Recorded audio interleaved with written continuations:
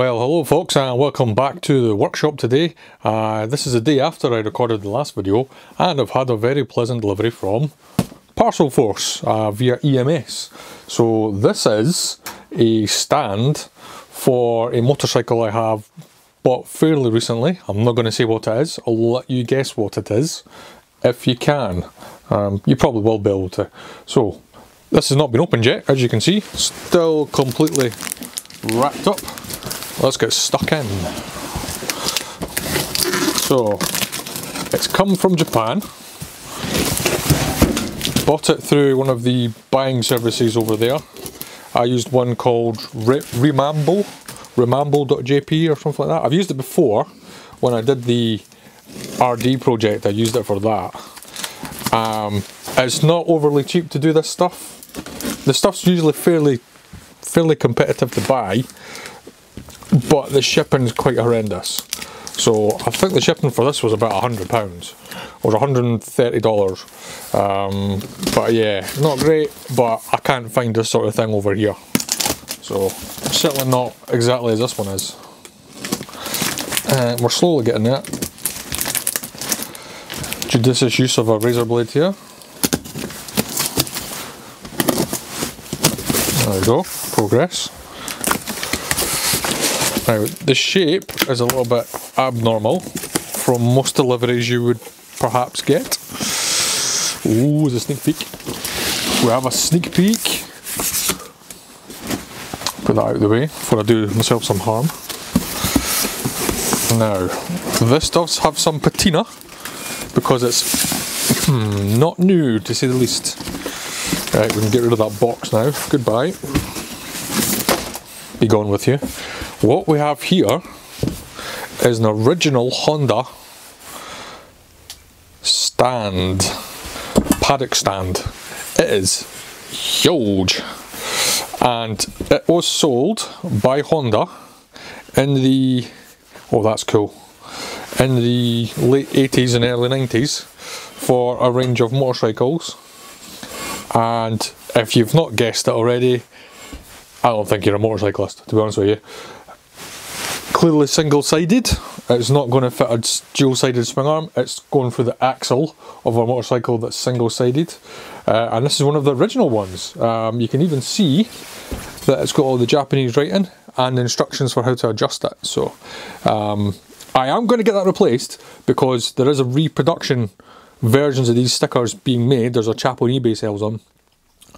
Like £9. They're not expensive because this one is a little bit weather beaten, but I really don't know. When I seen it in the pictures, I was going to strip this and get it refinished, repowder coated.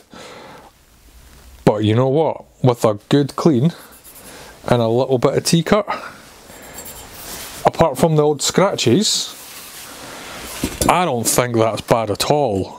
There's a couple of scratches in the paint where it's rusted a bit, and so in here. But to be honest with you, I quite like that patina. Now that is an overused word in the whole automotive industry, the patina of something.